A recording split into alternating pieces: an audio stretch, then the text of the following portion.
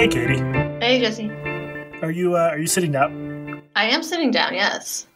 Okay, good. I've got some really bad news. We've been accused of what I think is a very serious crime. What crime is that? All right. Well, first of all, I'm Jesse Single, and I'm speaking with you, Katie Herzog. We're the hosts of Blocked and Reported, a podcast about stupid internet bullshit. Later on, we'll be talking about Katie's shotgun corona wedding and MAGA misinformation and the things Bernie Bros and Liz Lads have in common. We'll also talk about a Washington Post article tracking down the author of a very bad tweet. But first, this is only our second episode, and already we face an existential threat. What did you do, Jesse? Okay, so after our pilot episode went up the other day, I started getting a bunch of angry tweets from fans of another podcast called Blocked Party. Have you heard of that? I am unfamiliar with Blocked Party. Or is it, are you saying Blocked Party or Block Party? Blocked. Block Party is a very good British sort of indie band, but we'll talk about that some other podcast. This is Blocked Past Tense Party. So I hadn't heard of them either, but they're apparently a pretty big, successful podcast. They make $7,000 a month on Patreon, which I'm salivating thinking about it. Turns out That's their fans more than we make. That is significantly more than we make. We'll reveal our financials later, right? So the fans of Blocked Party are very angry and very obsessive, or at least a subset of them that announce themselves to me. And I posted a link to our pilot episode, and they began tweeting at me very accusatorily, if that's a word, with various iterations of the same general message, which could be boiled down to, fuck you. They were mad that the name of our podcast, Blocked and Reported, sounds similar to the name of their podcast, Blocked Party. Okay, so the rule is that you can only have one podcast with the word blocked in it, or is like our podcast about the same thing? Did we like really rip them off, or did we just rip off their name? I'm not going to lie. I didn't listen to their podcast. I'm not going to, but I went to their Kickstarter page. It sounds like they do things like one of their bonuses for people who pay enough money is they tell stories about the times they got blocked on Twitter, which I don't want to speak for you, but I think there is no way we would make a story about getting blocked on Twitter exciting or listenable, right? That's not an area we're going to go to. I'm not even aware of when I'm blocked on Twitter. I mean, I usually find out because somebody that I've never heard of will tweet something and I'll realize that I can't see it. So there's not a very good story there. Right. So yeah, the point being, I think we're going to do a fairly different thing. But nonetheless, despite the lack of any sort of evidence that we're stepping on their toes, this thing sort of escalated online. I was getting angry tweets. I think the peak came when the co-host of that podcast said to me in a tweet, direct quote, "You essentially stole our podcast." We essentially stole it. Yeah. So we stand accused of, I believe in the federal criminal code, this is known as grand theft podcast. Grand theft audio. Yeah. Grand theft audio. Thank you for that. Right. So, I guess the question is what we should do. And one option is we just disband this podcast because we don't want to risk stepping on their toes. Oh, you know what? I'm fine with that. I haven't watched Breaking Bad yet. I can watch The Wire again. There's tons of stuff to do in quarantine. We don't have to do the show. Right. Although on the other hand, I'm just spitballing here. We could just ignore this because it's really stupid. And it's pretty obvious there are 1,000 podcasts about internet drama, and pretty clear that you can't copyright the word blocked and its variants since, just common internet lingo, right? Yeah, I'm fine with that too. I mean, I can only watch so much TV before I go fucking crazy. I like the idea that we're both just on the fence about whether we should actually do the podcast, but that's perhaps a conversation for another day. Well, you know what? The world is ending. The world is ending. It doesn't really matter how we spend our time. But end of the day, this made for a very stupid afternoon for me on Twitter. I ignored my usual rule, which is to just not interact with certain types of people because there's no point and there's no way to win. I paid for my engagement with the fans of Blocked and Reported, Block Party. Block Party with wave after wave of very angry stupidity. All that said, I want to give a quick shout out to my Twitter buddy, Logic Guy. He uses weird characters in his name, so I can't really describe how. I'll put a link in the show notes. He pointed out to me that he had a podcast he put on SoundCloud. The last episode was 3 months ago. Before that, it was 2 years ago. Doesn't seem to be an active, ongoing concern, but it did have the name Blocked and Reported. So I just wanted to acknowledge that. I will link to his podcast. I recommend you guys check it out.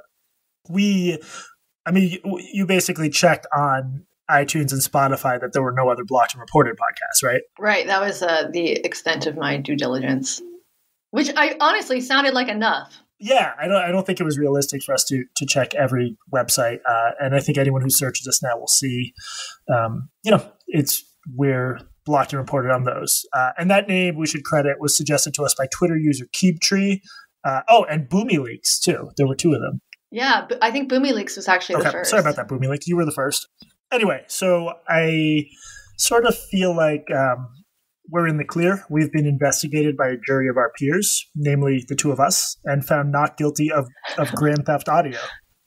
If anybody is going to judge us, it should be us. I watched this unfold, and it was like at the same time very aggravating. So like I was watching you get dogpiled. I mean, I'm not going to lie. I was very glad you were the one getting dogpiled and not me getting dogpiled. But it was also like, for some reason, it was also a little bit heartening because like I've been feeling like the world is ending, because in some ways the world is ending. And all of a sudden I got distracted from like this existential threat that we're facing by this like dumb internet bullshit. And for a little while, everything felt normal. It felt like it was February again. And I could care about really dumb shit that doesn't actually matter instead of, like the death of me and like everyone that I love. So I want to thank Block Party for that. The moment I felt most normal was when someone, a fan of Block Party with like 200 followers, just sort of an internet rando, tweeted like 4 really mean things at me. And I was about to go back at them and be like, no, fuck you. But then I checked their profile and it's like the rest of us. They're trapped at home. Everything sucks. They feel like the world is ending and everyone's just frustrated. But it did feel normal to be back in the habit of just doing dumb stuff online and fighting over nothing. So I too would like to thank the fans of that podcast, whatever its name happens to be. I can't remember at this point. Block Party. I think that was it. Block Party. No, I can't remember. Anyway, while I was doing the very important work of fighting with random idiots on Twitter, you, Katie, had something arguably even more exciting going on in that you got married. I don't think it was actually more exciting. And you'll understand why when I tell you the events. Okay, so as we discussed last time, my girlfriend, now wife, and I decided to have a pandemic wedding to avoid inviting people. And also because she's a nurse who starts in the ICU tomorrow. And, this is like a sort of legal protection in case anything happens to her.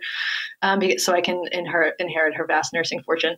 So we did it up at my cousin's house. My cousin lives like about an hour from here, and her neighbor is an officiant, so we asked him to like do the legal part, and he got like kind of a little bit too into it. So I've been texting with him a lot over the past like week since we hatched this plan, and he really wanted to do like some readings and vows and shit, and like we didn't want to do it, but he was doing us a favor, so I was like, all right, I'm gonna send him a reading. And the reading and so I like looked through some books. I like read a little bit of like something that would be meaningful. Like both of us really love David Sedaris. Like maybe there'd be a David Sedaris passage we could read, like a short one. But it didn't really work because he read short stories, and it's like, it would be like weird to read like 3 paragraphs from a short story where he's talking about his boyfriend Hugh. And I don't know, it just like, right. I couldn't find anything that was appropriate.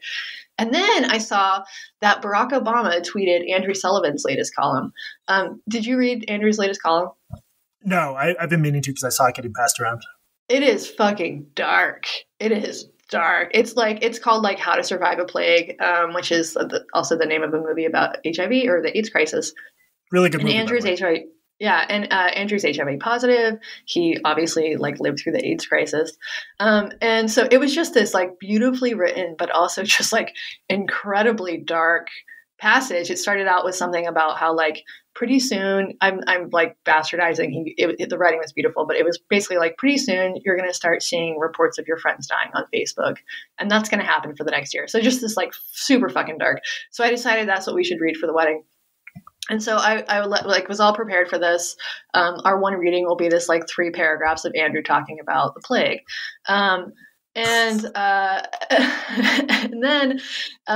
then this is probably a good thing. Jay Inslee, our governor, declared a shelter in place like the day after I decided that this would be the reading for our wedding, which meant that we would be sort of having to violate the quarantine to do this. So we decided to axe the readings entirely just to make it as short as possible, but still like get the legal shit done. Yeah, can I wait? Quick question though. Did Jay Inslee order the shelter in place after he found out what your reading was going to be? You know what it is? I think he's homophobic. I think that's what it is. Jay wanted to prevent a gay wedding. I mean, this is like we're laughing about this shit, but like it's actually really fucked up. Not the wedding stuff so much. Like you can postpone those, but funerals are now like you can't have a funeral. Yeah, it's awful. It's so awful.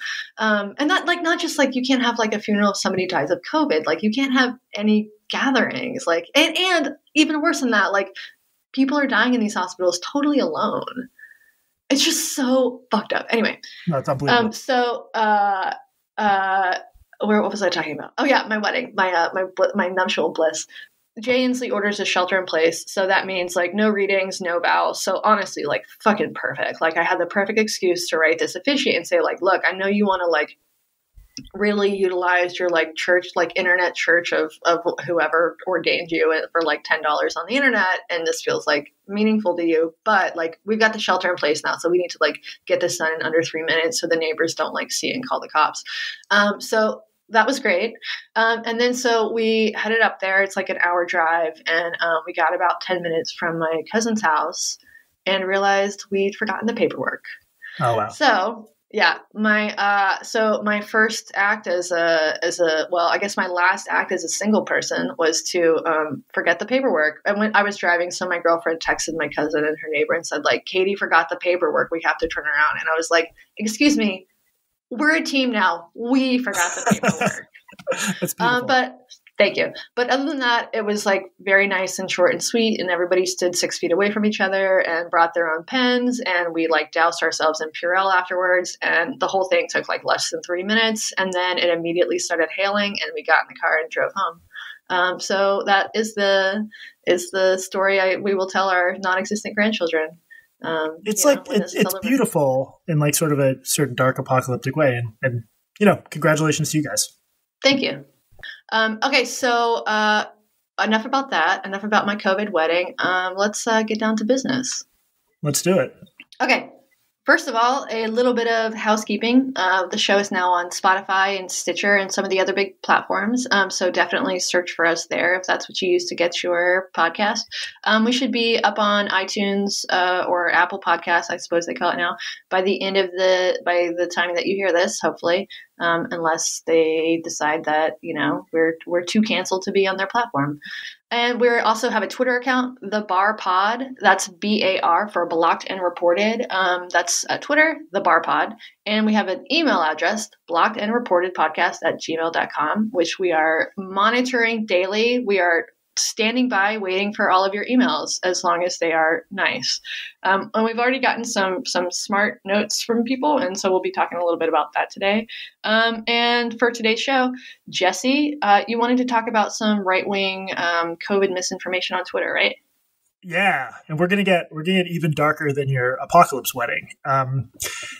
So I think you and I have both been accused of literally killing people over our tweets and so forth, right? We've literally killed a lot of people. Yes, we are literal Hitlers. We're literal Hitlers. So yeah, the phrase literally killing people gets thrown around a lot on Twitter. But the last few days, like just sitting here cooped up, watching everything unfold, it's just been killing me what's going on in sort of the magosphere, make America great internet about coronavirus. And you just you see this thing where this entire different universe is just forming itself before our eyes that just follows totally different rules of logic and expertise and who can be trusted and who can't. And it's really freaking me out because I've written about, the alt-right and far-right internet forever. And there's always this fundamental, it's going to sound bad, but there is this goofiness to it, right? It's obviously very bad. It helped Trump get elected, but these are just total weirdo goofballs. But I feel like that sense of goofiness, whatever was remaining of it, has just sort of dissipated for me watching people just spread really crazy misinformation that could literally get people killed. You are literally killing people if you don't give them accurate information about the virus. Are you as worried about this stuff as I am? No. Maybe I'm not spending enough. I'm not spending time in the Twitter echo chambers that you're spending time in, but I'm not seeing that much of this stuff. So please tell me more about it. Okay, let me give you just a few examples from Twitter. And these are, I'm just pulling a few big accounts at random. And for every one of these that I know about, there's like a million chat rooms and forums and Facebook groups all sort of disseminating this stuff 24/7. Okay. Ann Coulter, 2.2 million followers. Quote, for people under 60, coronavirus is less dangerous than the seasonal flu, underquote. So below that, she includes a graph which shows the exact opposite, that coronavirus is more dangerous than the seasonal flu for older people, like by a significant margin. But of course, like everyone's going to read the text. No one will read the chart itself. And people can really get sick because of this. Or Greg Rubini, some random schmuck with 112,000 followers. Quote, I've been saying since 20 days ago that Anthony Fauci, that's a brilliant doctor, we'll get back to in a moment, is a deep state piece of Schiff, which is a reference to Trump arch nemesis Adam Schiff. Again, like he's talking about one of the few bona fide experts on TV about this stuff, and just, he's part of a conspiracy now. And there's Candace Owens, who is of course, a close personal friend of mine. That's a deep cut. It's a deep cut for internet drama. She told her 2 million followers, referring to those who heed government social distancing rules, quote, just admit that we are a coddled, fearful, egocentric generation of weak men. So I guess the reason I'm freaking out is like, there's this whole group of people who are just creating this parallel universe in which coronavirus isn't a big deal. And what's been most disturbing to me is watching them go after Dr. Anthony Fauci. He's the guy, he's been the director of the National Institute of Allergy and Infectious Diseases since 1984. He's like deservedly become one of the sort of figureheads of this moment. He's the definition of a brilliant, dedicated public servant. But I read this Washington Post article published Thursday by Isaac Stanley Becker, and it shows like Trump fans have completely turned on him. And just because he delivers messages that are often at odds to the president, and because WikiLeaks found one instance in which he said something positive about Hillary Clinton, he's not part of the deep state. And deep state just means it's this amorphous term that sort of just means someone who the president doesn't like or who his fans don't like. So I guess like at the end of the day, what upsets me about this is a big swath of the country is in this complete upside down world in which one public figure who demonstrably does not care about keeping people safe, Donald Trump, is trusted completely and unquestioningly. And there's this other public figure whose storied decades-long career, which is dedicated to nothing but keeping people safe, Anthony Fauci, he's despised. So I just think that's dangerous. And I also think watching Trump himself, and here we'll get into something I know you want to talk about, watching Trump himself go on TV and say, we're going to try to have everything back open by Easter. And what a great timeline this would be.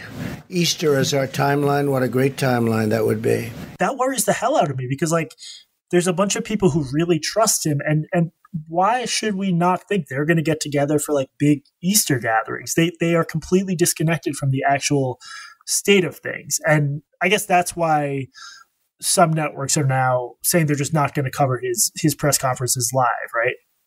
So the one station that I've heard of doing this, or one media organization I've heard of doing this so far, is KUOW, which is a public radio station in Seattle that I happen to listen to like 10 to 12 hours a day. So they said that they're not going to air his daily pressers anymore.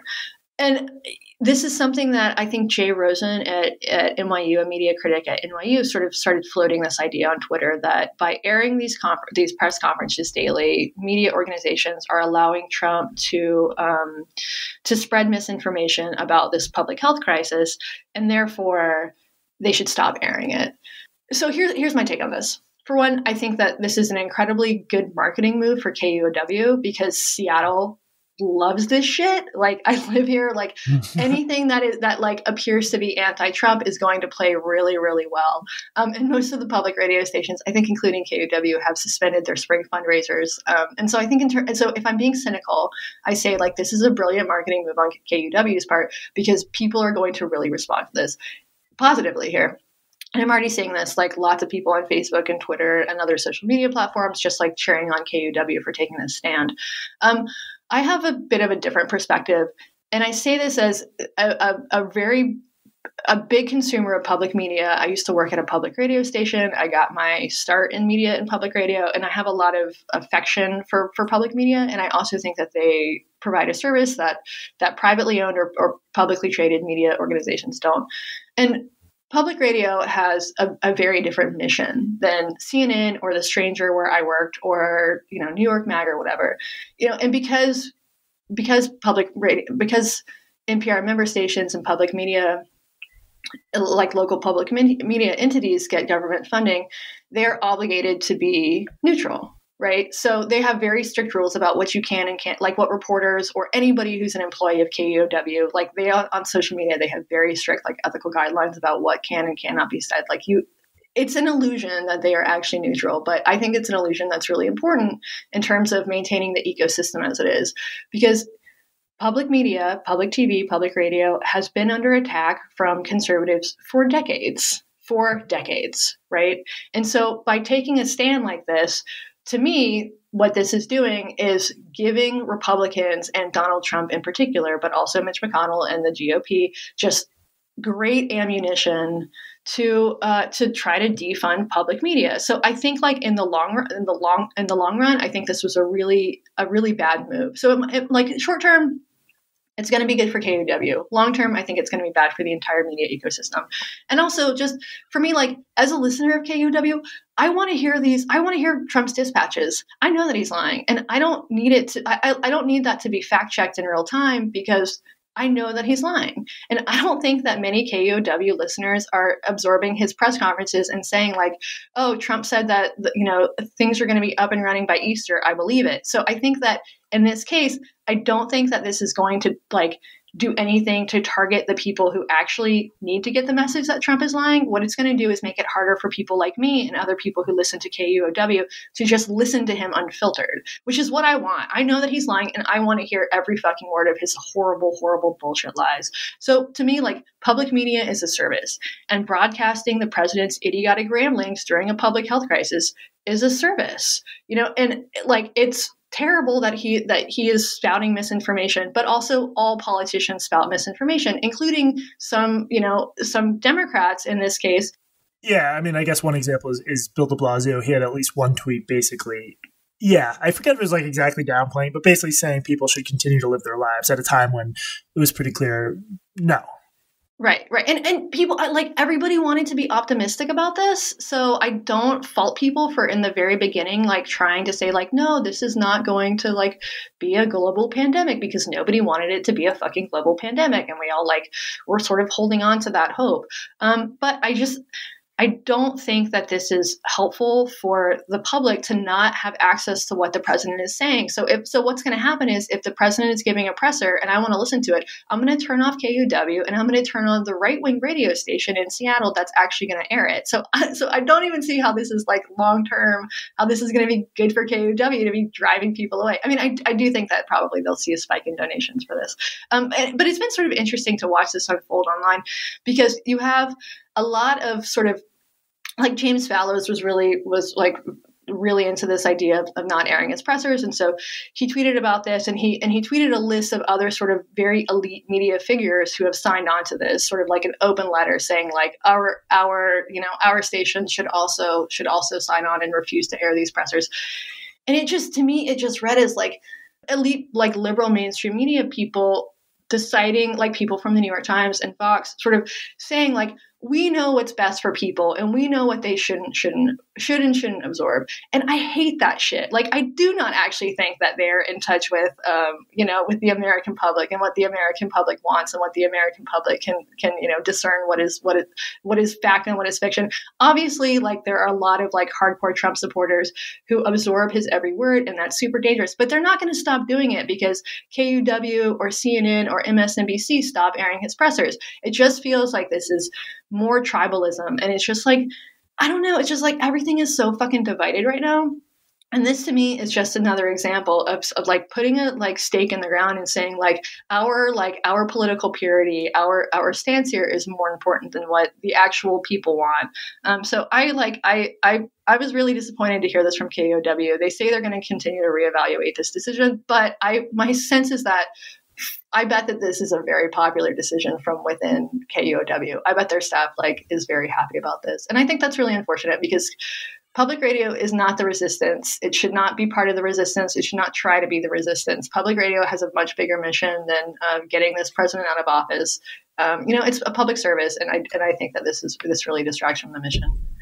Okay, and the other thing about this is that they're not just censoring Trump or whatever. They're not just not airing Trump. Well, Dr. Anthony Fauci is also speaking at these events. So they're also preventing us from getting good information from the CDC and other governmental agencies because they don't want people to hear Donald Trump. And to me, I do not see how that benefits anybody. Yeah, I'm with you on part of it. I think I'm not with you on the other part. I mean, I think you're right. There's this idea that a year or two ago, there was a blow up where the New York Times ran an article about this couple. They were basically Nazis. And the way people responded to it, it was as though they expected the Times, every sentence of this piece, to put in parentheses, but being a Nazi is bad. Like every step of the way, the journalism outlet has to indicate what they think is right, even in sort of a neutrally reported news story. So I'm very much against that. I think you're right that this will cause conservatives to freak out. But as you also said, when do they not freak out about public media? I think there's actually something more fundamental at stake here, though, which is if over and over and over the president delivers dangerous misinformation about coronavirus, and that doesn't mean he's been the only person to do so, but I don't think I mind there being a little bit more gatekeeping around that. I guess it would be one thing if we only had 3 networks in the country, like in the old days, and all of them simultaneously said we're not covering the president. But the fact is, as you pointed out, people who want to listen to the press conference can get the press conference. So I think it's a genuine conundrum, and I think there might be a way to have a slight delay and then present the information he says with some context, because I'm sufficiently worried about how many people don't even know the basics about how this virus works or the situation that I don't want them misled about it. But I guess if I could put on the hat of the insufferable former philosophy major I am, there's probably some situations, hypothetically, ridiculous ones, where you would agree you shouldn't carry a press conference live, right? If Trump announced that he was going to pick one American's name from random and blame them for the virus or something equally outlandish, there's some set of scenarios where you would be sympathetic to not covering the press conference, right? Or no? I mean, you'd have to, if you set up a straw man like that, I suppose hypothetically, right. Yes. But this is specific to public media. I think if CNN or MSNBC wants to not broadcast, I think that's a totally different thing. That's a privately owned company. They're allowed to do what they want. I just think that public media has a greater mission to provide, information that impacts the public. And in this case, the president's idiotic ramblings do. And I think that but at this point, many people, not hardcore Trumpists, but many people are able to discern what is true and what is fiction from this man in particular. It's not like it's a secret that he's a liar.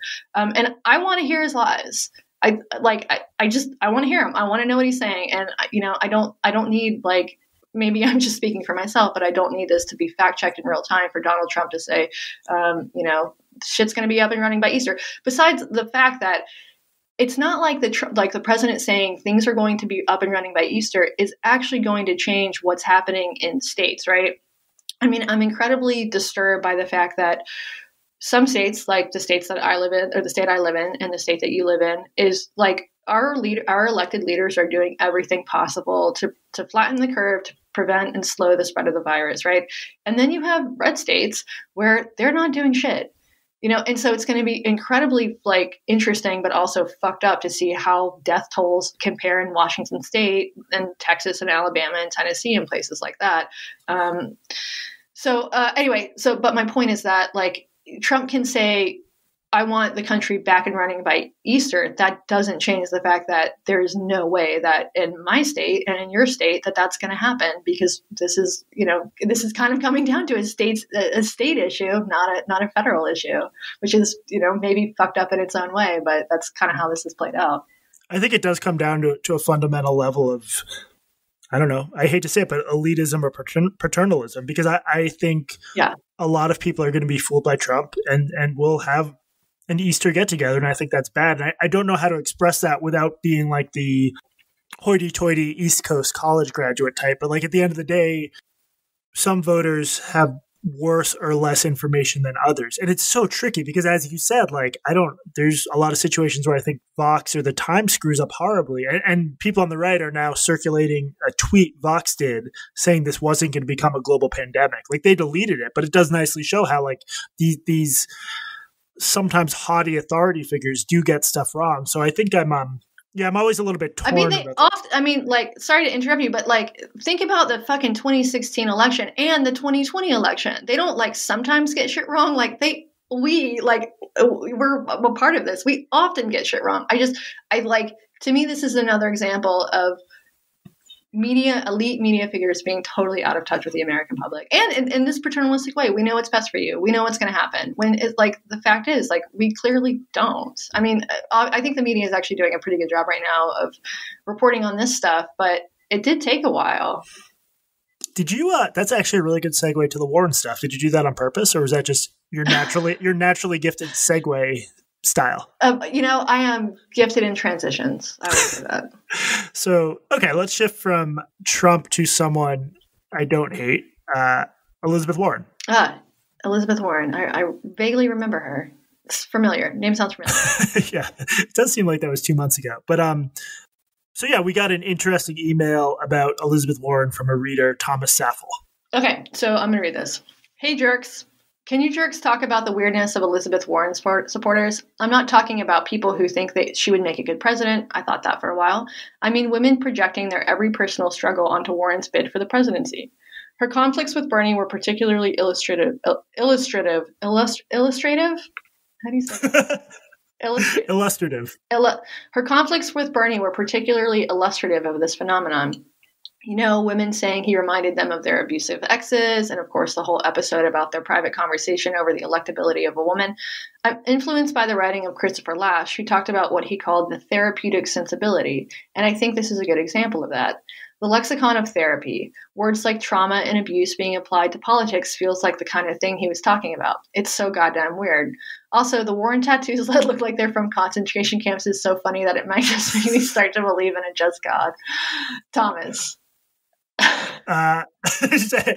Maybe we'll leave that for another day, but anyone who just enter the really weird search term Elizabeth Warren concentration camp tattoo, and I promise you you'll be distracted from coronavirus for a couple hours. Anyway, I thought this was a very interesting email, and Katie, you wrote about this very subject, didn't you? Well, I did sort of. I wrote about whether or not Elizabeth Warren's loss was sexist, and the conclusion I came to was that it was not. I think that she lost for many reasons, and most of them can be summed up with, in a simple phrase, she ran a fucking bad campaign. I think she made a series of political miscalculations that really had less to do with her sex and more to do with her messaging. And I think she hired the wrong people, which is sad. I was a big Warren fan before this race, and then she sort of doubled down on like woke identity politics, when I think that her strengths were really with, in corporate reform, and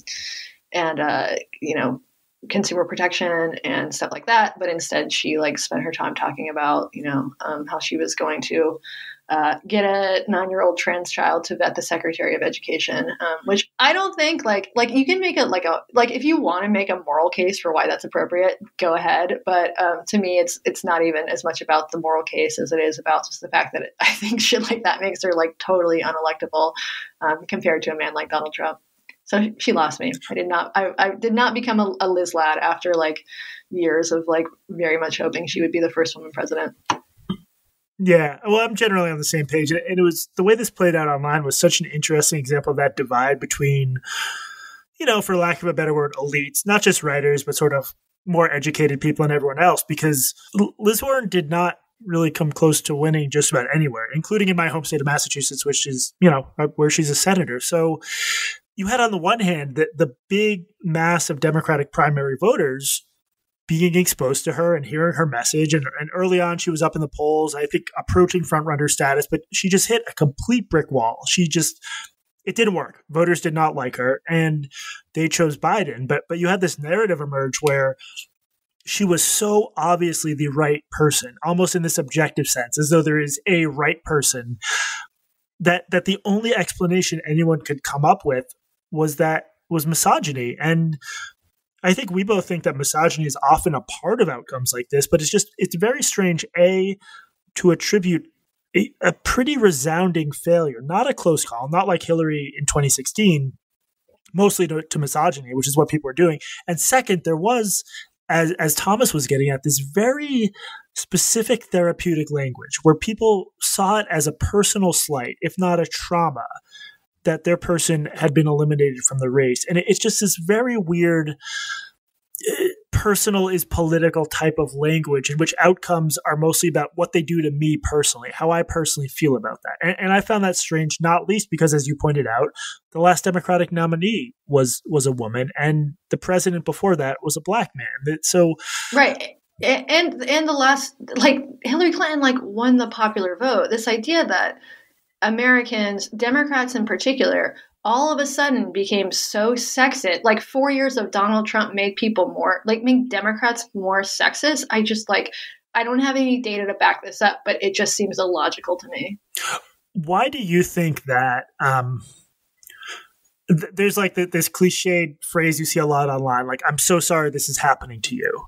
And that's a response to the fact that people on Twitter especially treat everything as though they're being traumatized. This is even for sort of everyday events. Everything is a big show of how hard things are for me, the person tweeting. Why do you think people are attracted to that sort of language and people respond the way they do to it? Part of it, I think, is sort of narcissism, just like garden variety narcissism. But I also think that, like everything else, this is just sort of a meme, a trend that is just like really increased. Like talking about identity has become something that happens on a not just a daily basis. Like the media is consumed by stories of identity. I think it's just sort of a meme. I know that's not a very good example, but like this has become a trend, and somebody does it, and then more people do it, and more people do it, and all of a sudden we're talking about, political candidates losing or like not getting our Amazon packages as like a form of trauma. It's concept creep, I think, is part of it. This idea that, something like PTSD, obviously like trauma exists in the world, but these concepts that at one point were reserved for these sort of, select groups or rare instances have just really just spread out into the mainstream. And I think to the detriment of society and, and to mental health. I think that if you consider everything as trauma, you're going to feel traumatized. I was so shocked by seeing some professional feminist writers tweeting comparisons of Liz Warren losing and people not understanding how much it hurt them to have her lose to literal sexual assault. I mean, there was a handful of these, but they came from actual feminist writers, and it's just like, how fucking inappropriate is that? I mean, every election cycle, everyone has a favorite, and most people's favorites lose. That is not in the same universe as being sexually assaulted or even being sexually harassed. And like you're saying, just this concept creep, this casual conflation of everything bad with everything unpleasant is, I think it's really bad. But the one final point I wanted to make about this was I actually wanted to read just a paragraph from your recent article on this, because that really, to me, struck an important tone. Quote, when it comes to Gabbard or Klobuchar or the men in the race, people evaluate their campaigns and generally determine it's the candidate, not the voter, who is at fault. Gabbard isn't losing because of sexism. She's losing because she's a fill-in-the-blank homophobe, cult follower, Bashar Assad apologist. Klobuchar wasn't a victim of misogyny. She was an uninspiring candidate who abuses her staff and eats her salads with a comb if she can't find a fork. Parentheses, equality I personally find highly electable. I agree with you on that, Katie.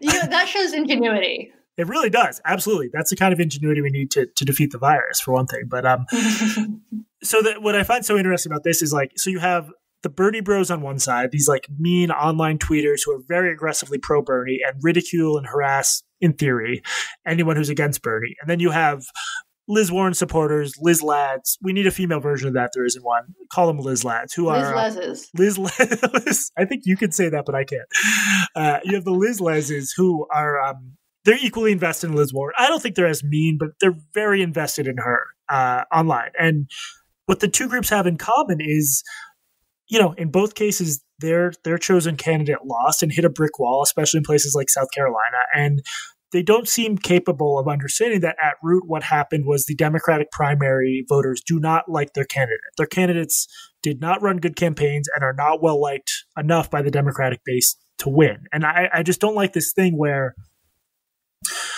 you blame the voters. There's a problem with the voters. Right. It's their misogyny, or they're easily conned by the Democratic establishment. I just don't think that's good politics or sort of as an organizing principle. If you want your movement to succeed, your message can't be the voters are fucking stupid. It has to be more positive than that. And you're never going to build off your losses in productive ways if that's the only message you take away.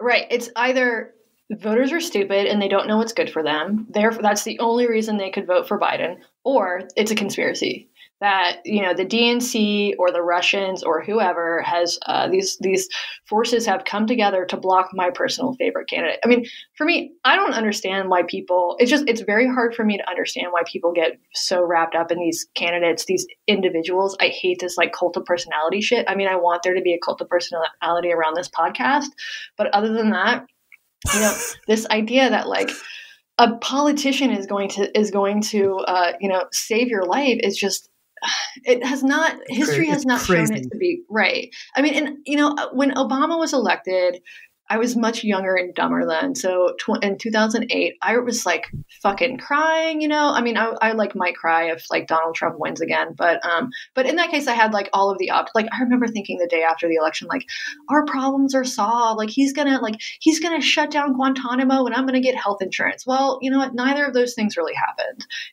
Politicians, just the forces that move this machine are so much greater and so much slower than any one person, that this idea that Bernie Sanders or Liz Warren or whoever is going to fix our problems is just like the evidence just doesn't support that, especially because they can't win national elections. So for me, I don't know, it's just sort of off-putting to see, especially people in the media rally around these figures like they're gods, because they're not. Yeah, I don't mind like if someone wants to say the difference between Trump winning another term or a Democrat. I mean, to me, that is a huge difference. But I think what you're getting absolutely. at is, it's the narcissism of small differences. So by the time the Warren-Sanders online feud became its most heated, you would have thought they were at the opposite sides of the political spectrum, the way their fans talked about them. Like it was completely insane, particularly Bernie Sanders supporters treating Liz Warren, who, like at the moment, we would hit the lottery to have a president as progressive as Liz Warren, just given where the country is now. To have a president as liberal as fucking Joe Biden right now would be fine. Right. Like it turns out that's maybe the best we can hope for. It's just to make so much of these fairly small differences. Sanders and Warren were not far apart. But again, this is what online dynamics fuel this stuff, where you get points for showing how much you love your person and then points for showing how much you hate the other person. It's not conducive to any sort of real solidarity, I don't think. Yeah, I think you're totally right about that. And, primaries are contentious and heated, and I think it's fine if people want to like get all pissed off during the primary. The problem is that after the primary, when the voters have decided on a candidate you don't like, are you going to show up? Or are you going to stay home and sit it out because you're so pissed that, that Bernie didn't win? And like, I have problems with Joe Biden, but I have so little respect for people who say that if, that they will not show up and vote against Donald Trump because their candidate didn't win. To me, like I'm not generally one to throw around allegations of privilege, but if you are privileged enough to stay home and to think that there's no difference between Joe Biden and Donald Trump, like honestly, like you need to do some fucking self-reflection, Chapo Trap House. Just because we haven't alienated every possible group. No, I had a DM conversation with a college friend who's genuinely one of the smartest people I know. He's smarter than me. Wow. Even me. No, he's smarter than me in many ways. He's on that road of the sort of super nihilistic, if it's not going to be Bernie, I'm not going to vote for Biden. And I am not a huge Biden fan. I cannot imagine making that decision. And you know what? I'm fine with you throwing around allegations of privilege there, because this isn't just about who actually sits in the White House. It's about SCOTUS nominees. It's about all sorts of, the EPA. Who's going to be appointed to the EPA? He's everything.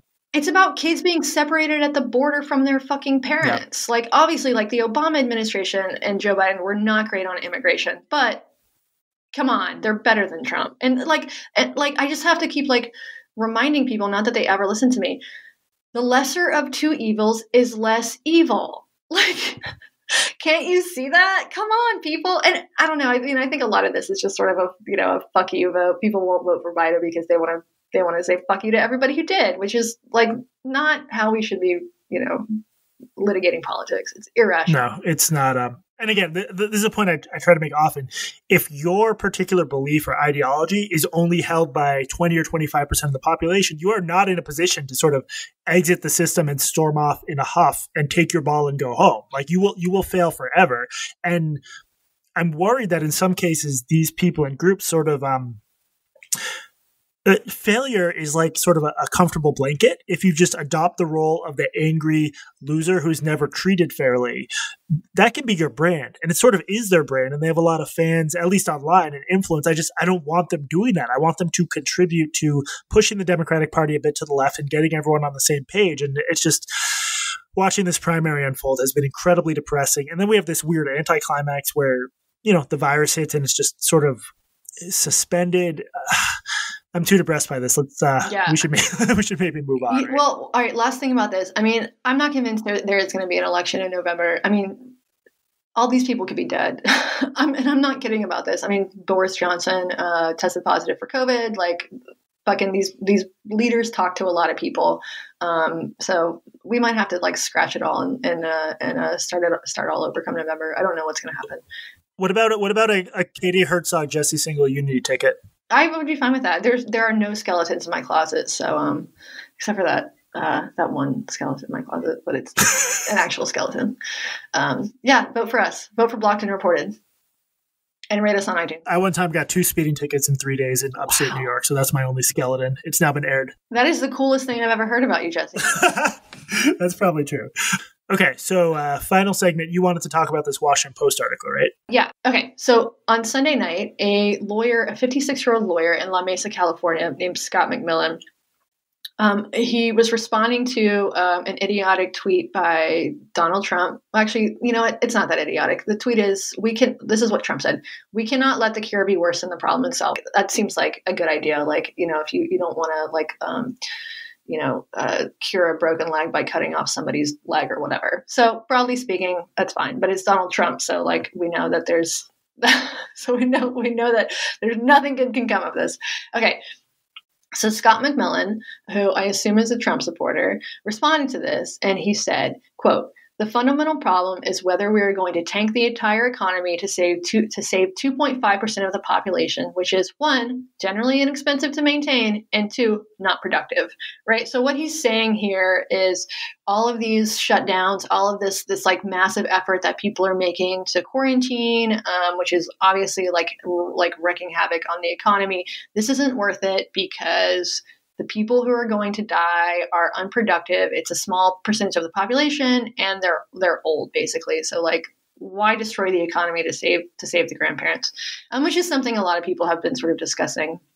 And I actually don't think there's anything wrong with discussing the sort of trade-offs about what's happening, because these trade-offs are super, super massive. Anyway, so he got like dogpiled on Twitter, as one would expect.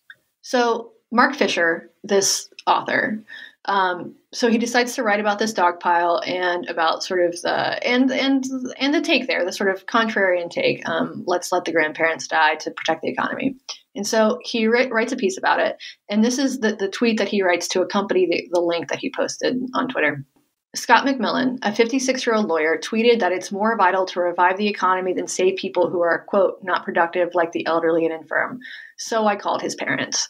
Okay, bad fucking move, buddy. So right now there are about 7,000 likes on this post. There are 5,000 replies. So I guess he didn't technically get ratioed, but he got fucking dogpiled for sure. And if you read the Washington Post article, it's like it's much more nuanced than this. I think the article is actually fine. And it doesn't seem like he like saw McMillan's tweets and then like called his parents out of the blue to like tattle on him. What seems like happened is that he interviewed McMillan about this dogpile and about his sort of perspective on this, got permission to talk to his parents, and then called the parents and interviewed them. But he tweeted it in this way that makes him look like it just like it hits all the sort of marks of like the awful, like elite media tattling on people, which is something that has happened. Like Daily Beast will find out that a bakery at Mar-a-Lago is a QAnon supporter and write like 2,000 words as though this is a fucking expose. Like this shit does absolutely happen. But his piece I thought was actually fine. His tweet, however, just dug his face in it. And then so he got totally dogpiled. And so the story became one that was about like the horrible mainstream media, tattling on people for having these sort of different basically picking on a conservative is basically what it came down to. But the whole thing was like very like interesting to watch unfold. And also a great reminder that people don't read the piece. They only read the headline and the tweet. And if you're going to have a like long nuanced piece, and you don't want people to react like that, you probably shouldn't like accompany it with an inflammatory tweet implying that you tattled on somebody doing something stupid on Twitter. Yeah, but it's tricky though, right? Because like there's a clashing incentives, because if you don't put an inflammatory headline, I still think you probably get more readers, even if they're hate readers, if you put the inflammatory headline on there. But I agreed with you. Like I read it expecting to be pissed off or think it was ridiculous, but I'm like all for taking someone who looks like an online troll and like trying to get the human side of them, and it did that. What was kind of weird was the journalist went out of his way to show that Scott's elderly parents weren't completely useless to society, as though that was in question. It was like it. So the article, like, it acted as though the reader coming in was convinced by Scott's tweet that the elderly are useless and should be turned into food or something. So it spent like several paragraphs laying out the ways in which his parents aren't useless, which I just found weird journalistically. Like, I don't think anyone's going to come in assuming his parents should actually be sacrificed to coronavirus. But yeah, it was an interesting article, and I'm a fan of reporting on online dog piles, which I've done, but. Yeah, it definitely sort of the public facing part of that article on Twitter. I saw like a Fox News write-up just basically about that tweet that I don't think was really about the article, but more about the way it was presented as like this, quote, left-wing tattletale or whatever, making sure no one does mean tweets. Right. And yeah, I mean, when I saw, and then that becomes a meme in itself. So all of a sudden, like there's this, I saw the meme before I saw the piece. So I saw people tweeting about, calling someone's parents and didn't realize what it was about. And it took a little while to like figure out actually what was going on. And then when you read the piece, it's like, come on, like, is this really something that people want to get pissed about? And the guy, Scott McMillan, like, he sort of defended the reporter. He said like, oh no, like I was okay with this. Like I gave permission or whatever. But of course that doesn't really matter because people don't read the articles. We just like read the headlines. Maybe, I might start just like, I might just become a headline writer, like I'm on furlough now. I don't have that much work to do. So maybe I'll just collect a bunch of headlines and stop like actually crafting essays and just do like, copy pasta or whatever in the base of the text of the post.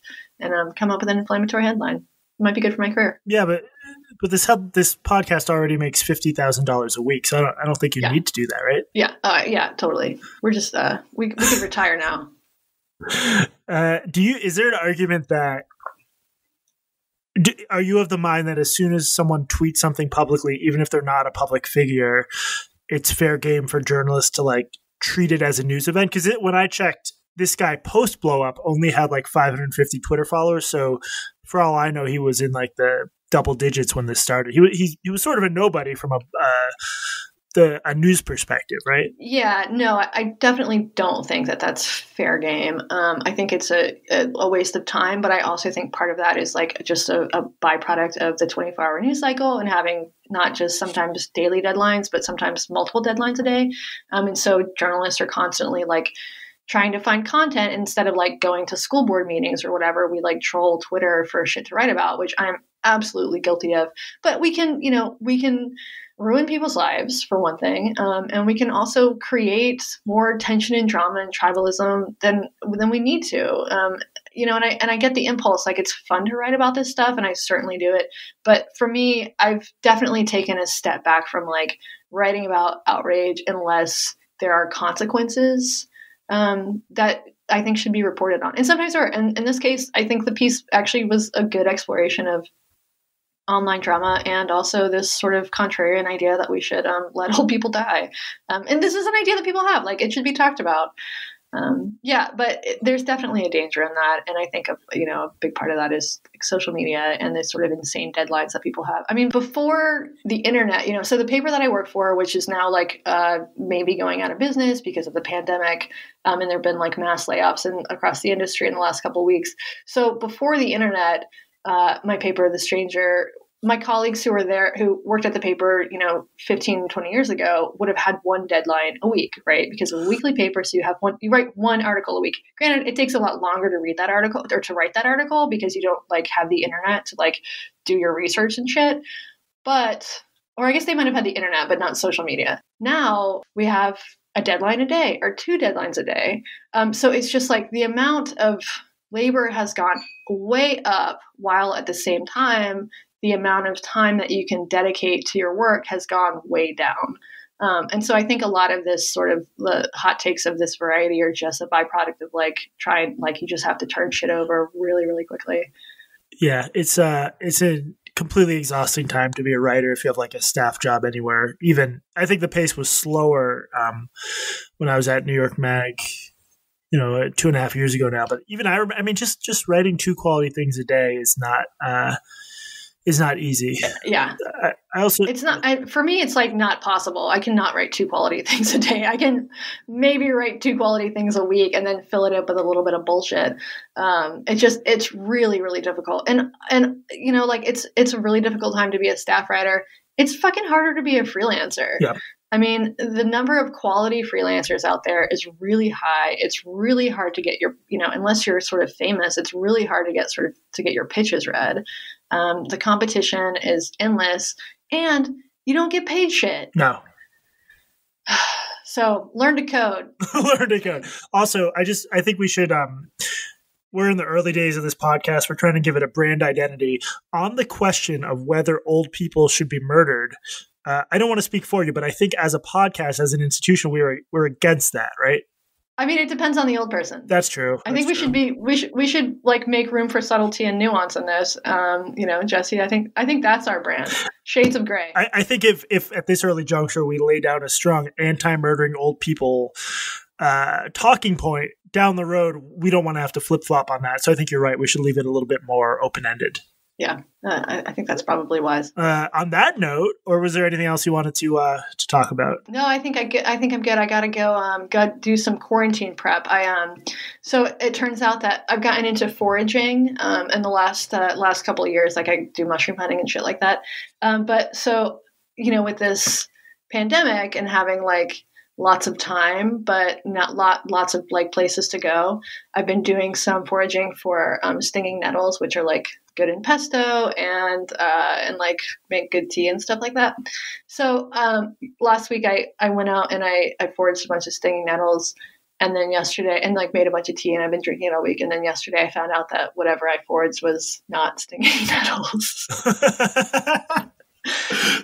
So what did you drink? I have absolutely no idea. But I have a bunch left if you want some. I can send it to you. Yeah, please FedEx it. Thank you, everyone, for listening. Remember, we are the Bar Pod on Twitter, blockedandreportedpodcast@gmail.com. I'm Jesse Single, and remember, Blocked Party stole our idea for a podcast and should be immediately arrested for Grand Theft Audio. And I'm Katie Herzog, and also remember, it's not old people who are unproductive members of society, it's toddlers.